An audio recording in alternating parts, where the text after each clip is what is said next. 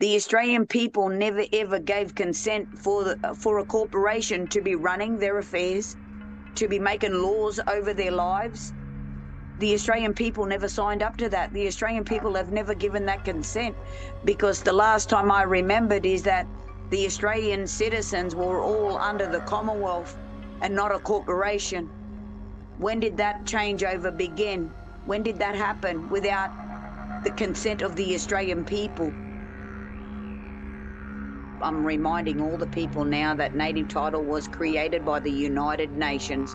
That is a part of the agenda that's yet to come. The UN, the mandates, as soon as you contract, they come in and they take over. So this is what it's all about. This referendum should have been called a referendum of consent, because they're going to kill two birds with one stone through this referendum. And it's really, really sad that my people cannot see that the ones that are saying yes, they have no idea of what is coming. Half the time the city don't even know what's going on in the bush because they're so disconnected. So we're talking about people that are corporate driven, you know, that have lived in the concrete jungle and not in the bush, so disconnected from spirit, so disconnected from culture, so disconnected from a lot of things of who we are as a people.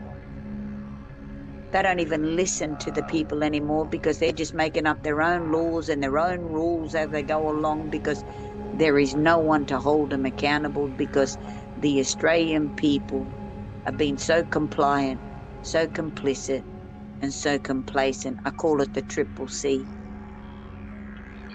And I'm tired. Our ancestors they were only resting because no one was calling them up anymore. No one was singing them up. No one was bringing the land back to life, because you got to remember, at the end of the day, we come from the land. Nobody owns the land. Everything belongs to the Creator and to Mother. We belong to the land. That's our DNA. When we get caught up in a constitution or anything like this, and in these corporations, it disconnects you from who you are, your very being, your very existence of who we are as spiritual beings, belonging unto Creator, belonging unto the land, belonging unto Mother, belonging unto our ancestors. These corporate globalists want to disconnect us from spirit. Do you know what they've done for so long?